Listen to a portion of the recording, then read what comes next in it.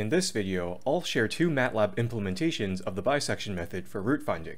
Just as a one-sentence review, the bisection method works by continuously halving the interval containing the root until you close in on the answer. Here's a function M file I've written to implement the bisection method. It's called bisection_xtol because it uses the % relative error to determine when to stop iterating. I have another function called bisection_ftol, which uses a tolerance based on the function evaluated at the root. We'll get into that one a little bit later. Anyways, this function takes 5 inputs: an anonymous function representing the equation you're solving, the initial lower guess, the initial upper guess, your desired stopping criterion, and the maximum number of iterations. Supplying a desired maximum number of iterations prevents things like excessive computation times. For instance, let's say the % relative error is really small, but still above the stopping criterion.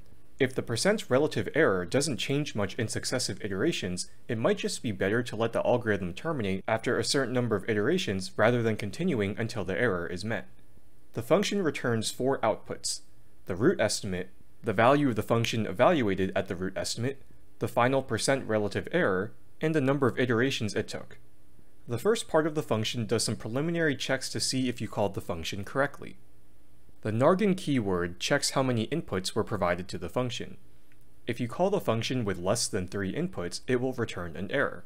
You can leave the es and/or maxit inputs blank when you call the function. If so, these lines assign default values to es and/or maxit. The last check makes sure you provided valid initial guesses. Remember that the signs of f of xl and f of xu must be different.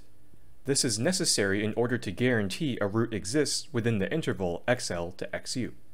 Now let's get to the meat of the function. The iteration occurs within this while loop. In each iteration, we store the previous value of xr in the xrold variable. Then we compute the current iteration's xr. We compute the % relative error, then we determine the xl and the xu for the next iteration based on the signs of xl and xr. If the test variable returns a negative value, that means f of xl and f of xr have opposite signs, so the root lies somewhere within the subinterval from xl to xr, and xr becomes xu in the next iteration. If not, that means the root lies in the subinterval between xr and xu, so xr becomes xl in the next iteration. This if statement determines whether or not to break the while loop.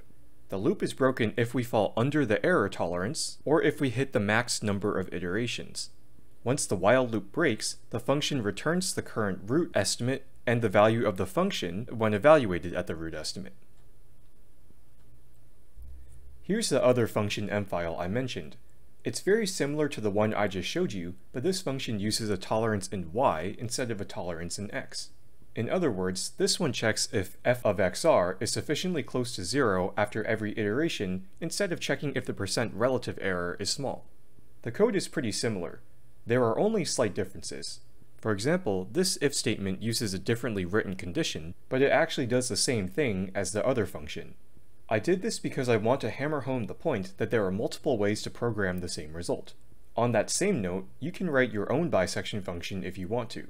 Some of you might think it's more logical to replace the while loop with a for loop ranging from 1 to maxit, and that's also a perfectly valid approach. Some of you might also enjoy having one function M file which can account for either a tolerance in x or y, but my personal preference is to have a separate function M file for each stopping criterion. Regardless of whether you use my code straight up, you modify them to your liking, or you write your own, you should keep these as a standalone function M file since you'll probably reuse them a lot during this unit. If you put them in your working directory, you can call the functions directly from a script file without needing to copy and paste the code at the end of the script. Here's a short test case I wrote to illustrate the usage of these two functions. We want to find the root of the function ln of x squared minus 0.7. I chose an initial lower guess of 0.5 and an initial upper guess of 2. You can verify that these are valid initial guesses by plugging them into the function. f of xl and f of xu have different signs, so we know that the root lies somewhere in between xl and xu. I set a stopping criterion of 1e-3 and did not choose to set the maximum number of iterations. The rest of this section plots the function. In the second section, I call the two bisection method functions and use some fprintf statements to neatly print the results to the command window. In the last few lines of the script, I plot the results on a separate subplot.